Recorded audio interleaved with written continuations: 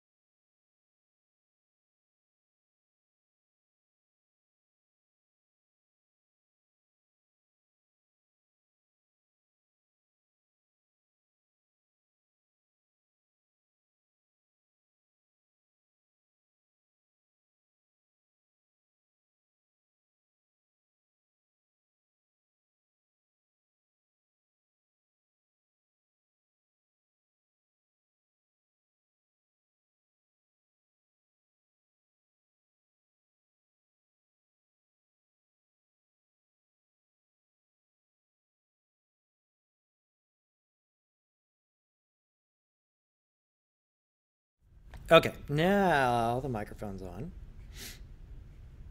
Let me just make sure this is here.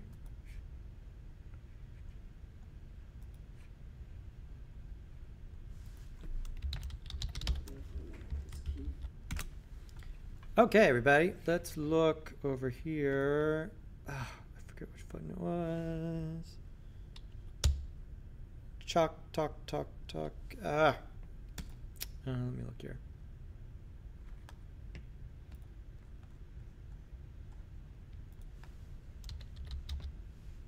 Oh, pad 0. Okay.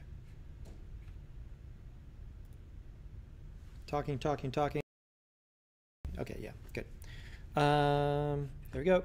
Let's look at some questions real quick.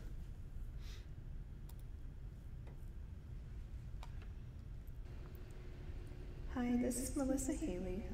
I did want to say that I did struggle a bit with these past assignments. I had some trouble with Unreal, like getting that to work, but I got that working. I did struggle a lot with the materials, like making them and stuff. I did my best to follow the videos, but I have like a big issue I have is like importing them into Unreal. Yeah, I took a screenshot because it's way too slow for this, but this is what I have here, and it's like looking all glitchy and stuff. This is what it looks like, or what it's supposed to look like. Yeah, so I don't know how to Okay, so what I want you to know here is that, yeah, we all want to strive for a higher level of specificity in our language when talking about this stuff. So anytime you're seeing things like this, where the pixels are stretched, this is almost always going to be some sort of UV issue, right? And this is the thing through the top level of reasoning and understanding here is that UVs are in the mesh. They are not in the material, okay? So there's something that what is a UV map? It's the thing that assigns pixels to polygons. When you think about it, take a step back and think about it, that has to be packaged up with the mesh information, right? Because as you apply pixels to polygons, clearly we would want to do that differently for different meshes because they have different shapes and different surface areas and all those kind of things, right? Whereas here, so this kind of stuff, right? So we got this UV output here. Let's look. Now this does look weird down here. So this is one you did over here. Let's look. What's outputting? The UV stuff is going to be in the mesh. Usually this is a sign of UVs. But how can I tell it's not the UVs? It's baked into the texture here, which is weird. Let's see. What are you in? You're in Substance Sampler. And this is the SBSAR that you exported from Sampler. I mean, we don't know that. It might have gone to Substance Painter, and that got exported, which would explain how this got corrupted. When you have a chance, send me this Substance Sampler file to see if I get the same results when I export this.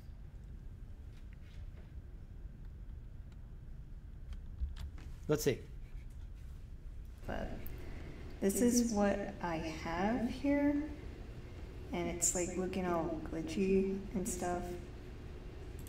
This is what it looks like, or what it's supposed to look like.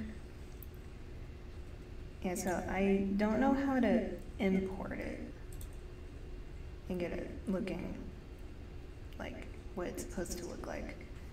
But that's what I was able to get in there.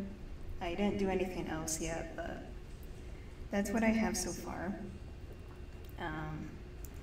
But yeah, I'm just struggling a bit with the materials and Unreal and stuff, but yeah, that's my progress for now. Thank you and goodbye. So there's only 5 of us in the class. When we run into these kind of issues, try to send me the thing. Let me see, is it in here? You might have put it in here, which is great. Here's Melissa's stuff.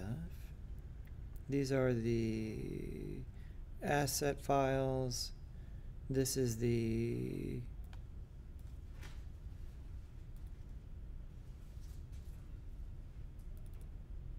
oh, you might have it here, which is great. Let's see.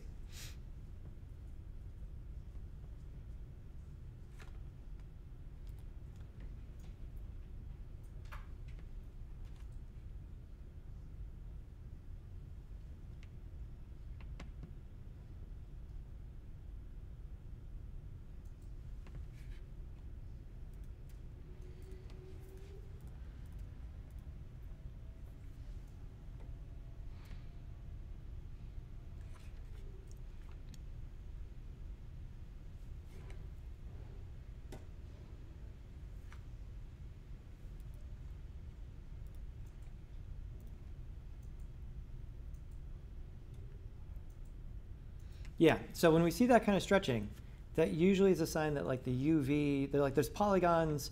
Essentially, why is it stretched like that? Usually that polygon hasn't been included on the UV map. And so when it gets to that polygon, it just sort of repeats the same pixels across the entire surface of the polygon, giving you that kind of like stretched glitch smear look. Whereas here, why is this taking so long to open? There we go. All right, this is not that one. This is nice.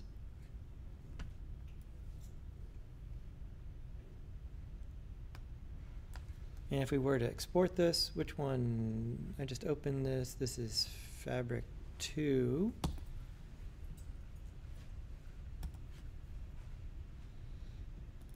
And we'll call this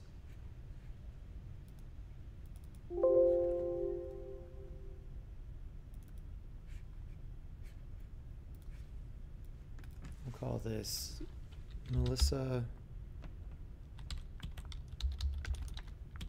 Fabric. Remember, no spaces. Okay.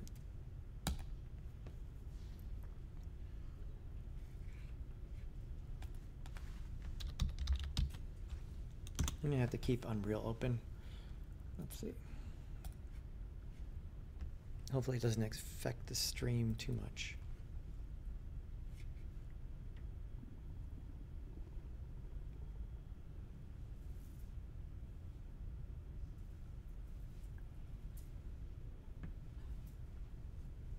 And if you're, I'm trying to keep these things open to answer the questions, everything.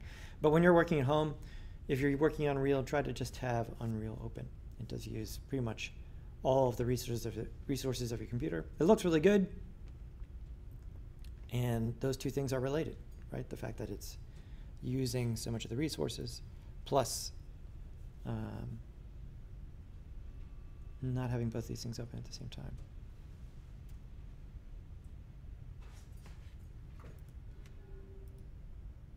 Let's see. I'll try to import some of the other ones that you brought in.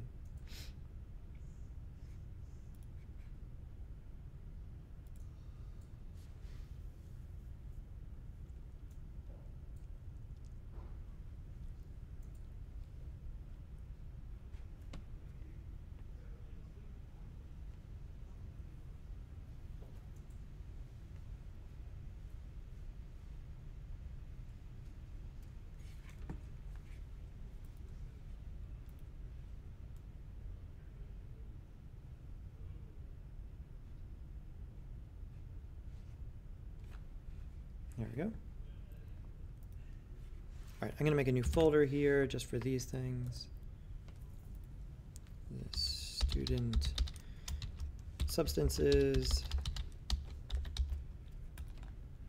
There we go. And let me try to bring in some of the stuff that you've got here.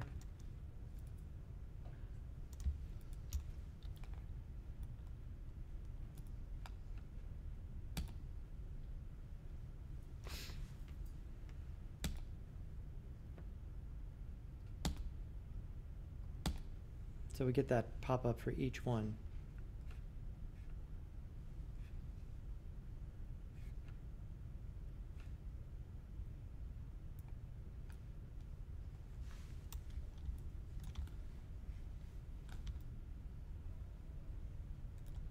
Cool. Let me put these on the cube, right? You're like, man, is there displacement on this thing? No, right? Not, because I just threw it on the other thing where I had baked the displacement onto the mesh, right? So let's look at these on the cube, rather.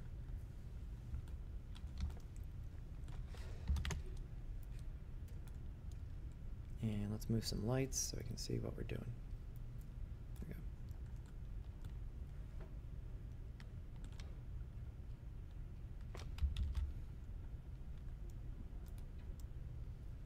It's hard to tell if this is a seam or in the actual thing there. But you've got that. The example. This carpet you did. That's a pretty small section of carpet. You might want it to be a little bit bigger than that. And then this one here. All of those worked well. And then the one I just exported, where you sent me the substance sampler file, which is here.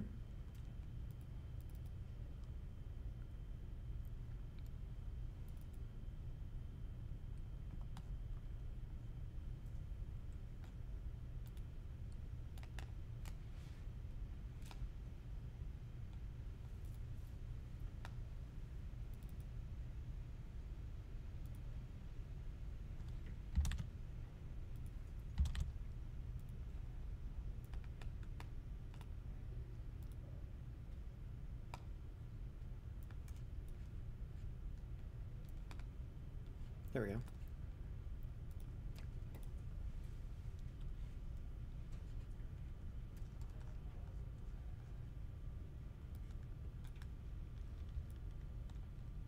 Cool. Oh, that looks good. Let me see. Where did you not send me the one that's weird?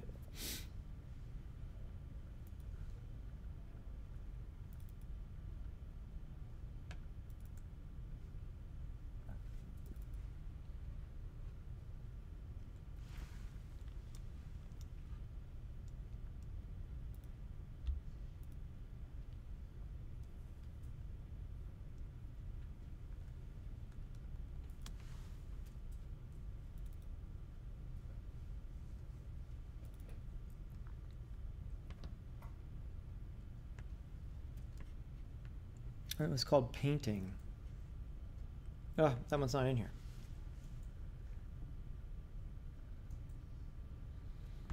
Yeah, assuming you didn't deviate from the workflow, your workflow for these other ones seems correct.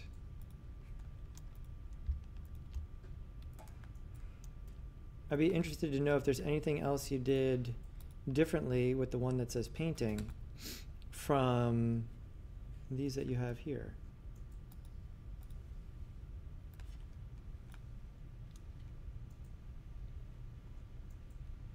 So yeah,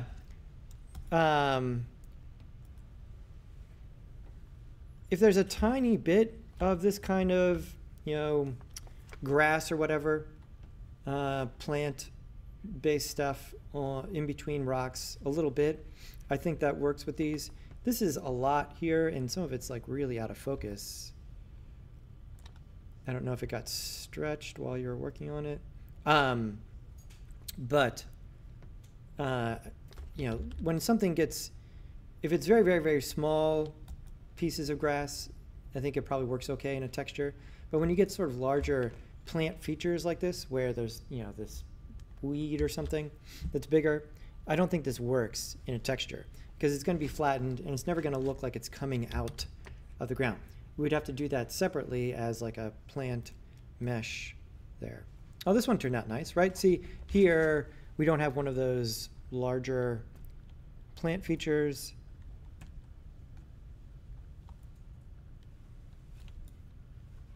the resolution on this one isn't great. This doesn't really hold up. You know, if you're going to tile it, maybe about this much, then we're okay. But much closer than that, and it really starts to get pixelated, right? If we see the difference between over here and over there. Let's see. Are these coming in at a lower res? We should be able to grab. Let's look.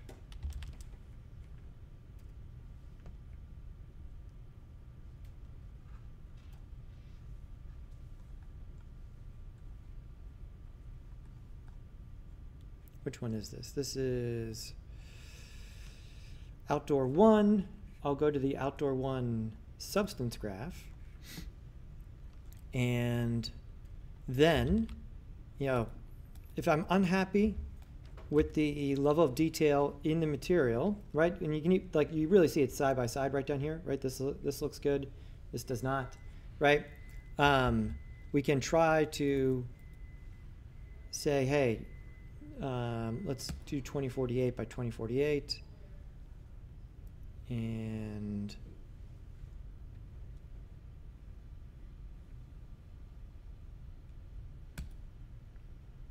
I forget if we need to apply this. Okay, no, we don't need to apply it, right? So for totally procedural materials, things that were, or substances, things that were designed maybe in Substance Designer, where they're being designed procedurally, then as you crank the resolution, you'll see a difference happening. But for the things created in Substance Sampler, they start by sampling a photograph. The photograph is not going to get higher res than whatever it is that you took, right? And so we see that this one sort of caps out at 1024. If I start stepping on it below 1024, you see it change immediately down here, right? If I go down to 32, just to make my point, right, it immediately gets pretty chunky.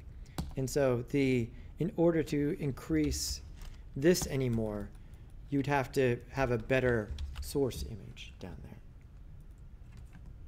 Okay, but you got those through the process. That was pretty good.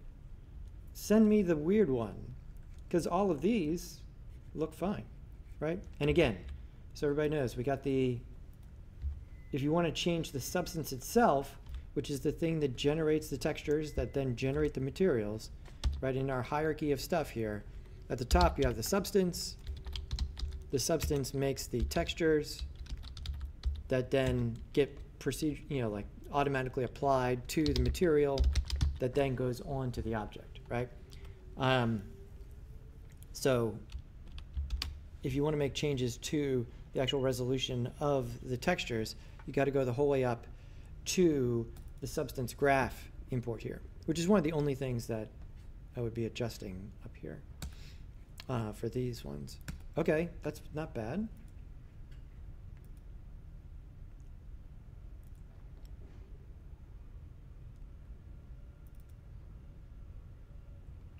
Here's Kevin. Okay, two things this week. First, I could not for the life of me figure out how to add additional materials to something. So in the showcase. Okay, so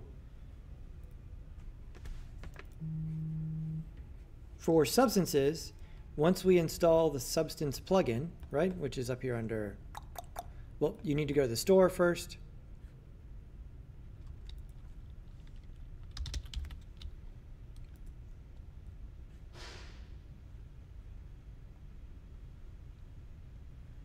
Marketplace.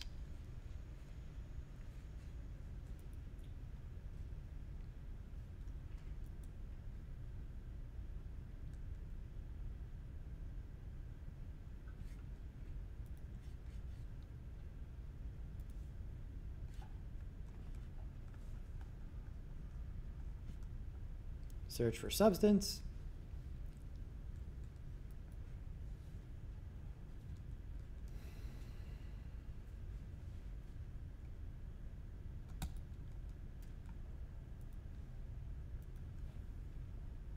Yeah, you don't click the, this is a little bit confusing interface. Don't click the magnifying glass just over here, substance. Anyways, those of you familiar with Unity, this is the same process. You know, for the ones that are provided by Epic, they are sort of in the plugins menu, whereas anything designed by a third party, in this case, the third party not being some dude, the third party being Adobe, which has made this plugin, you have to download it from here. Then, once you do that, it'll appear in your plugins menu. If you search for Substance, and then you have to, there'll be buttons over here that say like download and installed, okay? And then once you do that, it's a matter of just, you know, control spacebar, and then dragging the SBSAR files into here. And also similar to Unity, Kevin, I know you know Unity. A lot of the things, you can use your understanding of Unity as a starting point here. Again, any sort of asset, you can right-click and create new from here, right? So if you just want a new material, not one, remember, our hierarchy was substance, then texture, then material. Material's at the bottom. If you just want a new material, not the one that's connected to a substance, just material, material. And that makes a new material. Right, here's a new material that could then be, you know, applied to something else. So that, I mean, that's how we make new materials here. This video, or whatever you want to call it,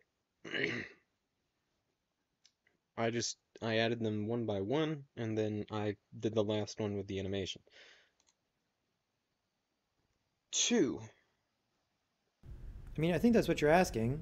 I mean, you clearly have one material here. Right, this one, when you export your Alembic, you want to just do the character with the clothing on it, not the, you know, parts along the way where you're modeling the clothing. 2.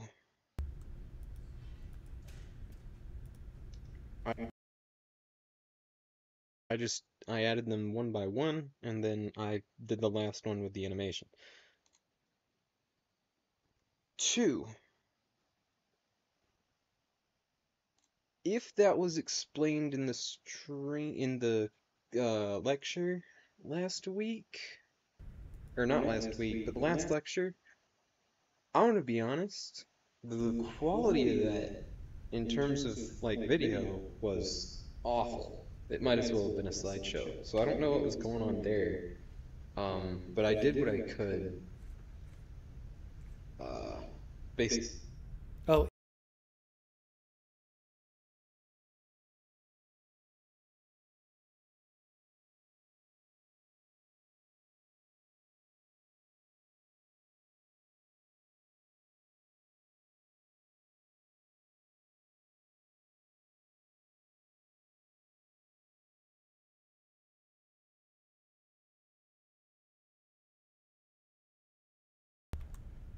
On what I could make out. So yeah. And remember, you know, I almost always do it twice. You know, like we do it and then we do it again. So keep that in mind. But you know that. You've been doing this for a while now.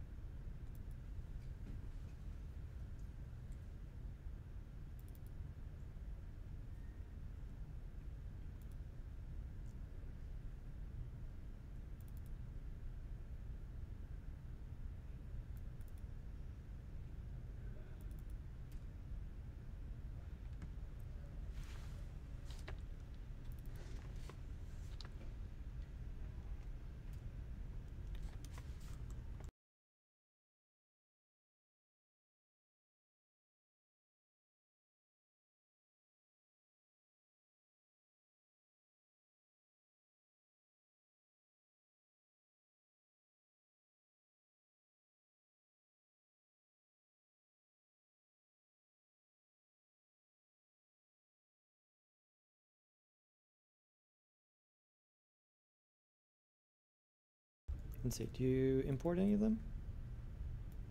Oh, there's one. Okay. Yeah, I mean, you don't have to record the import process. You could assign them to multiple meshes or something like that. That looks interesting. Okay, well, let me do it on mine. That'll be a little bit faster.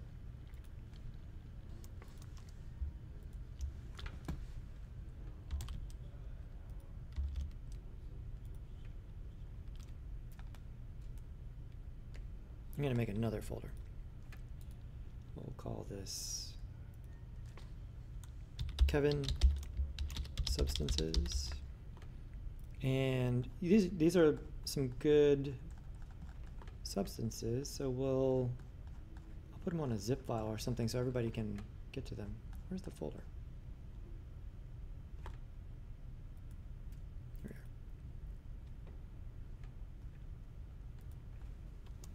Here we go.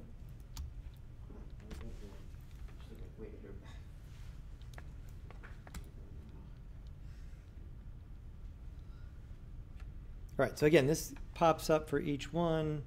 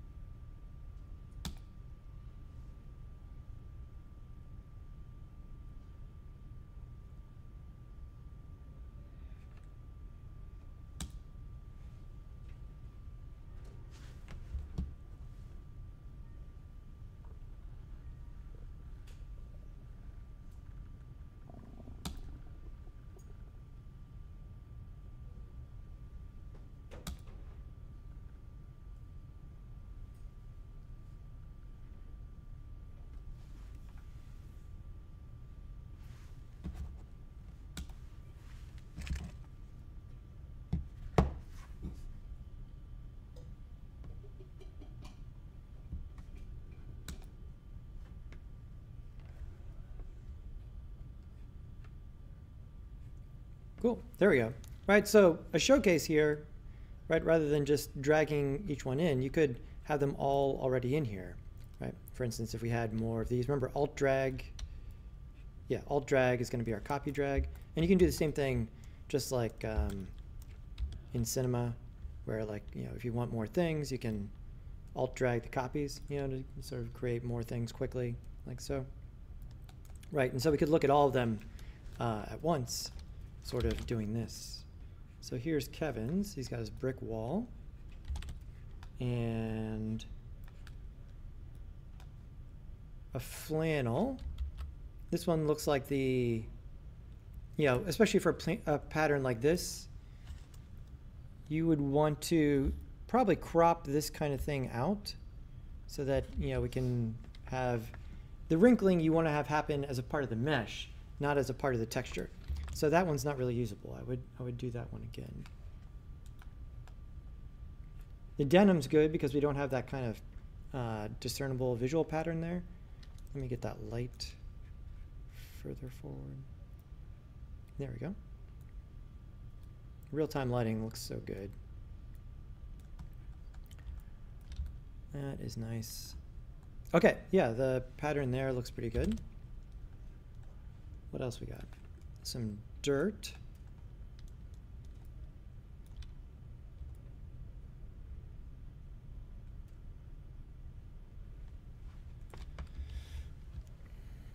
Again, the cropping for the tiling here, usually having some sort of feature like this close to the edge or going over the edge, right? These UV cubes are one per side. And so not having things like that at the edge where it repeats, or at least having it repeated. I'm not sure if you used the make tileable on this one, which this one definitely needs here. This doesn't look immediately tileable.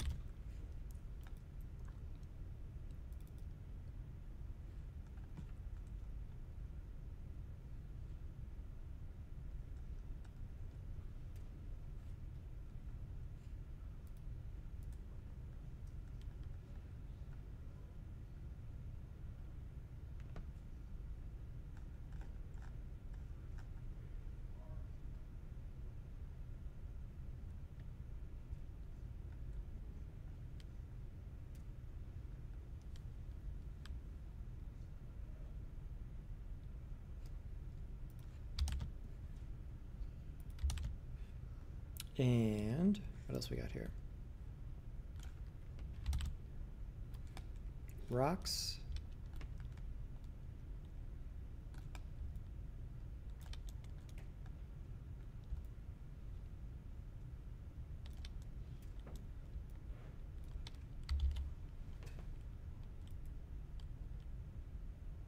That looks pretty good. I can't tell if this is a shadow over here.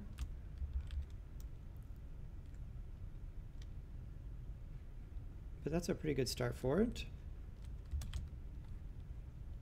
And then the example and this rug. Yeah. So definitely review the thing about in sampler, right? When we're using these sort of images to generate things, we want to, you know, most of the time be using the make tileable in order to, you know, make it something that's going to be able to repeat across the surface of something. And then this one, you know, it's just the, you know, could you fix this in Photoshop? Yeah, I would just fix it by taking a better picture. Stretch out the fabric so that it's taut and straight, and then use that as your input for Substance Sampler. But that's a good start.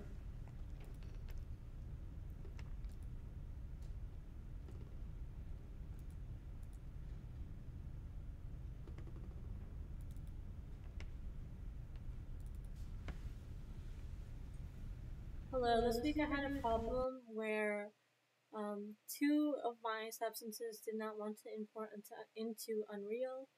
And it was like a rock photo that I've taken. And sometimes it tells me it failed to re-import like it did import something. And then other times when I tried to drag something in, it would just give me the error message. Let me see if I drag in the grass texture. Yeah, and it gives me this message. So either it will tell me that it would fail to re-import or import, and I don't know why that's the case. I did try this out with some of the substances already in Sampler and then importing it into Unreal, and they all seem to work. And for the community ones, there's some that work and then some that don't. So I'm not sure if this might be like a plugin thing or something wrong with the sampler file. And Yeah, it seems to be a plugin thing. I found an Adobe thread yesterday where they said something about the plugin, and they were working with plugin version 5.3, and I know the one I just downloaded and have on this computer right now is 5.2. So, but when I went to download it again, it was still 5.2. I'll have to see if I can find out where 5.3 is, and then I'll, it might be downloaded on like an Adobe site or something. I don't know. See if I can find the new version where they seem to be addressing this, but there's other people having the same issue.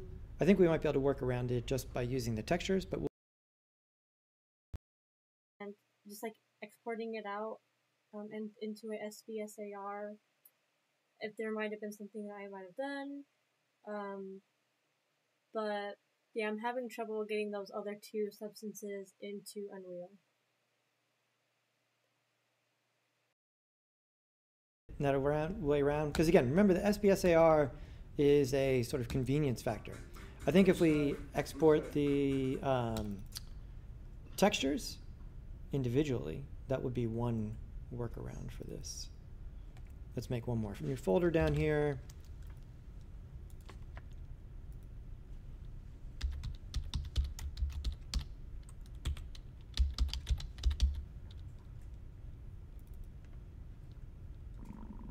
there we go. And where's Emily's stuff?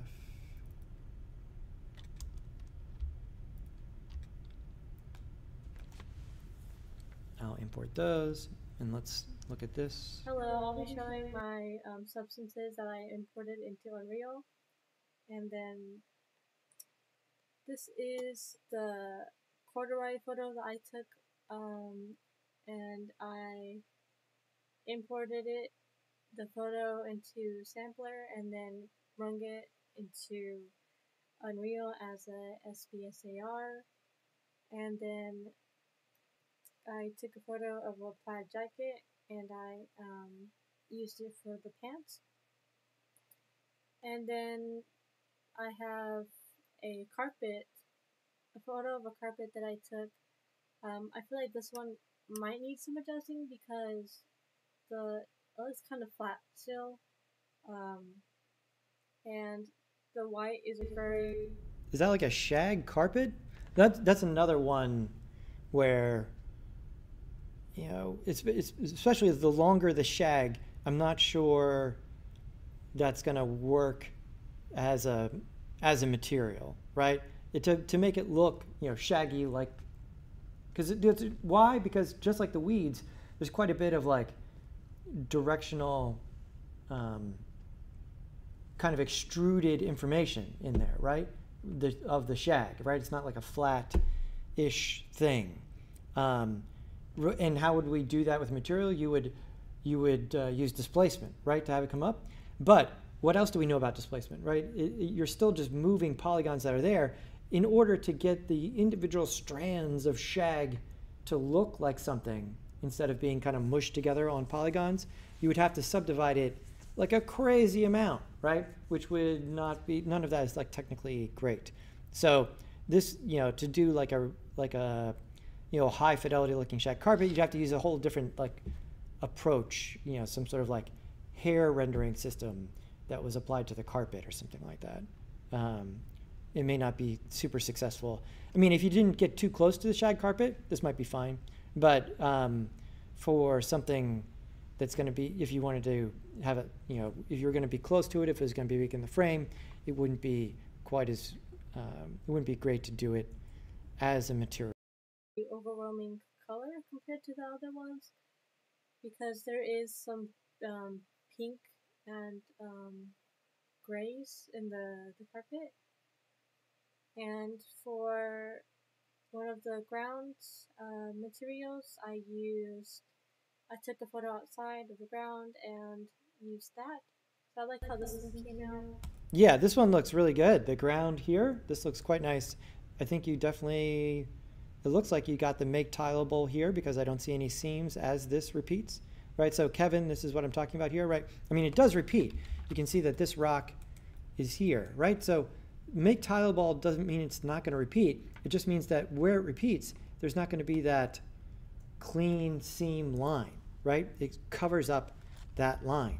And so, yeah, that one looks really good. It's well done, Emily. And then I took a photo of a brick wall and then used that for one of the walls in the scene. There's two other substances that I made. One of them was a rock, and the other was grass. Grass one I made in a bit of a firefly, but I was not able to get those two inside Unreal.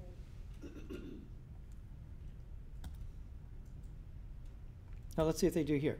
Okay, good. They're failing for me too. All right.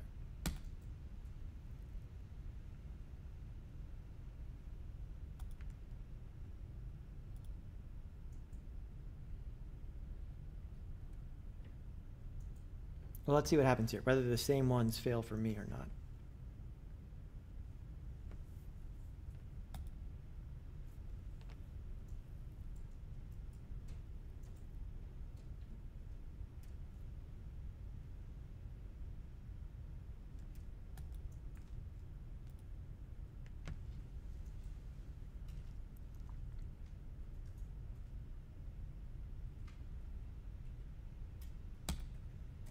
Yeah, the grass one failed.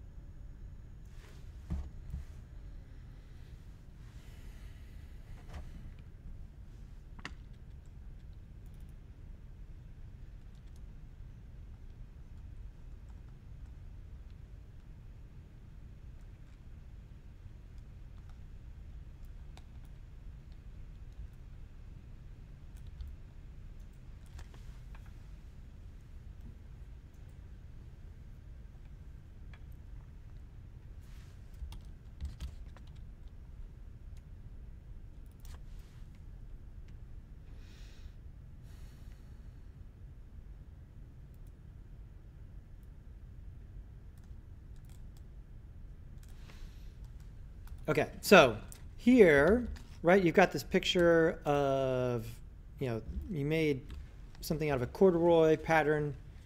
It's pretty, we'll see here. I mean, it's not bad. It doesn't line up quite right, but it's fairly close up, right? So the scale here doesn't work, right? This is way too big, given if this was going to be a corduroy cube of some kind, right? So again, the resolution is what it is. When we're making substance sampler stuff from images, we can only really go as far as the initial image, right?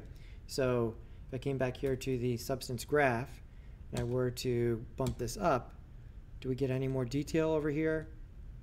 No, right? If I bump it down, yeah, clearly, right? So essentially this is just re-evaluating the image as it exists, and the image as it exists here. Now, if you did more procedural stuff in Substance Sampler, this would be making more of a difference, but it is what it is.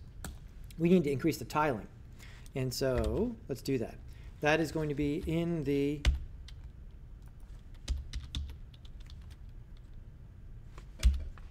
computer's a little slow here.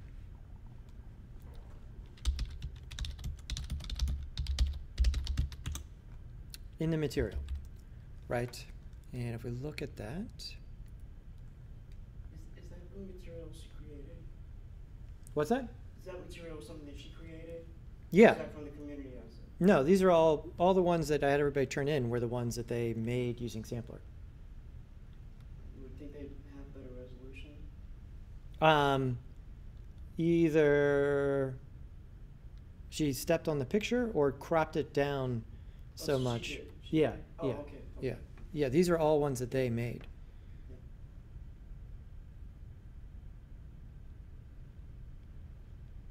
Okay, Bear, you can hear me now. Okay, so double click on the material.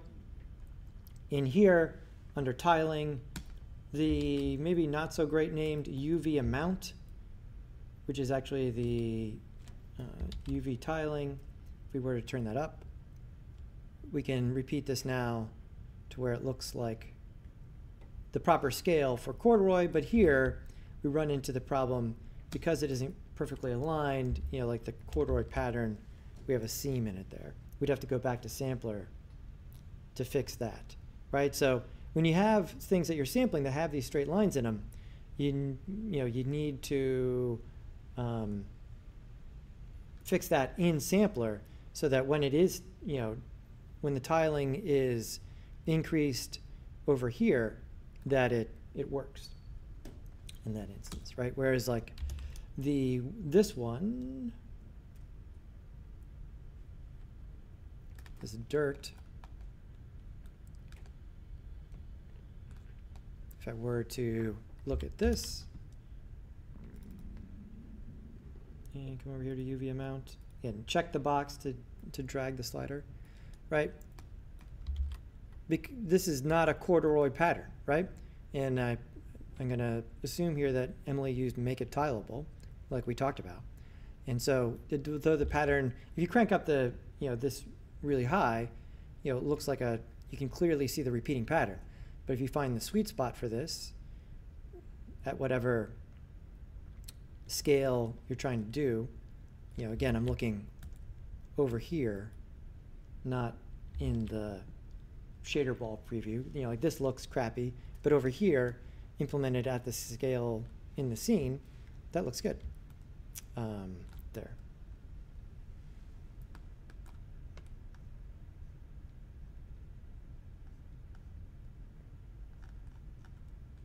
What would you do?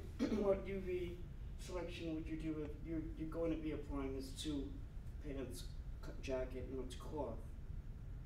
How would you map that? There's no triplanar or? There is a triplanar, no, but no, you would, the clothing needs to be UV unwrapped. You need to unwrap it in Cinema, right? Remember, the UVs are in the mesh. Triplanar is a workaround, which we can use for, mostly for things that stay still, but for something, anything important is almost always going to need to be, unwrapped, you know, so that you have control over how the pixels are applied. Okay. We're just right, there's no UVs in any of these things right now. Right. All I'm doing is just turning up the tiling. That's all. Right.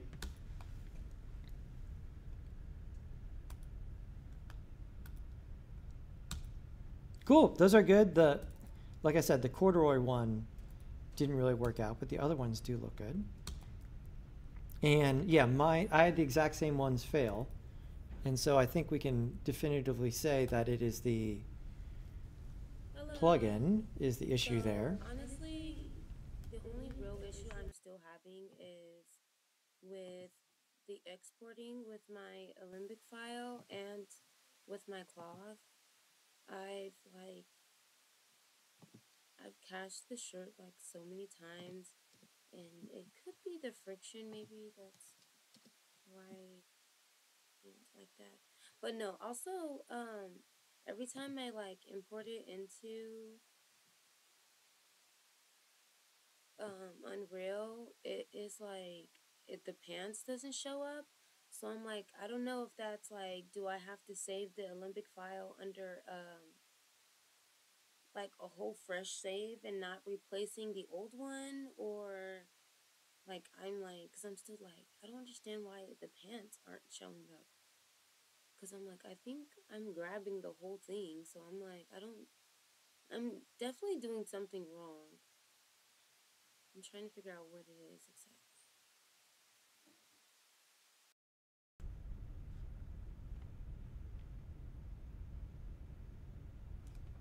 Let's see.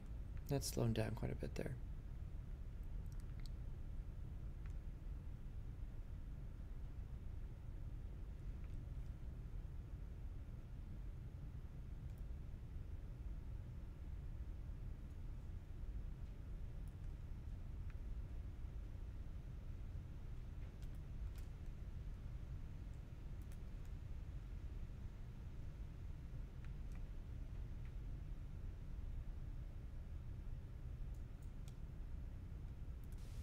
And it could be the friction, maybe that's why.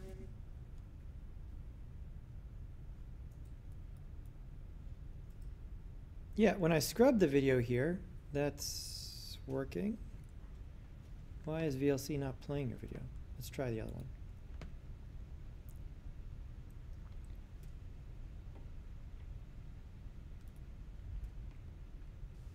Hello. So honestly,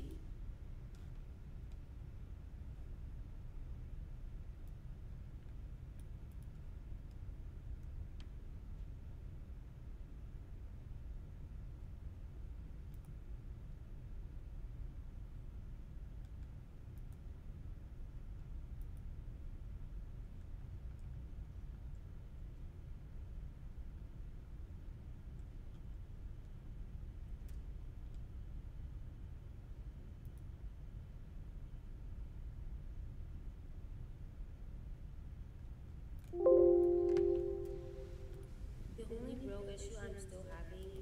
Let me see here. Yeah, it's on my end. Bear, it's not you. I think the video is good.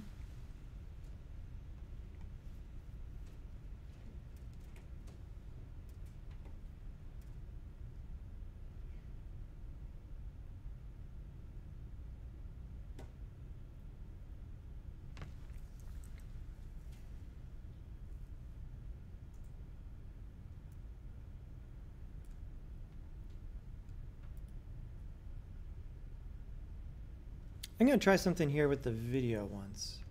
I'm going to restart the stream, everybody.